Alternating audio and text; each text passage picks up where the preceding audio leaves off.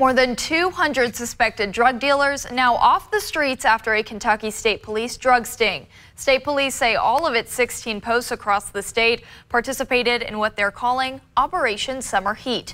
According to KSP, their 3-month investigation into suspected drug trafficking rings led to the arrest of 206 suspects. State Police say they also seized illegal drugs like fentanyl, cocaine, meth, heroin, and spice, with a street value of nearly $685,000.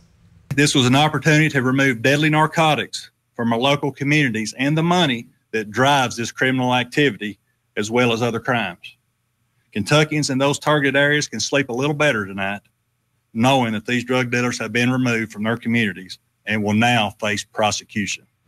State Police say 14 guns and a stolen car were also recovered during the operation. According to KSP, the investigation continues and more arrests are on the way.